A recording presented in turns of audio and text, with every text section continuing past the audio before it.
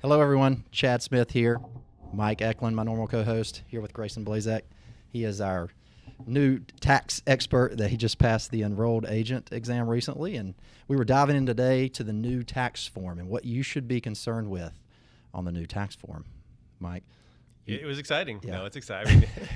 We like talking about taxes here because it's a way to potentially save money and save on taxes or be more efficient. So they're very tangible approaches to help. And Grayson, the expert, provide a lot of good tips for listeners. Yep. Yeah.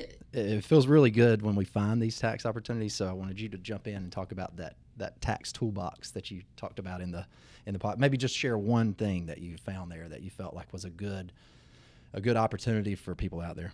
Yeah, so really with taxes in the past and going forward, it's really just trying to be aware of the lumping and the grouping of your deductions going forward, just because they've increased some standard deduction rules, changed the itemization rules a bit, and you'll find that when you go to review your tax return this year, it's just going to look a little bit different.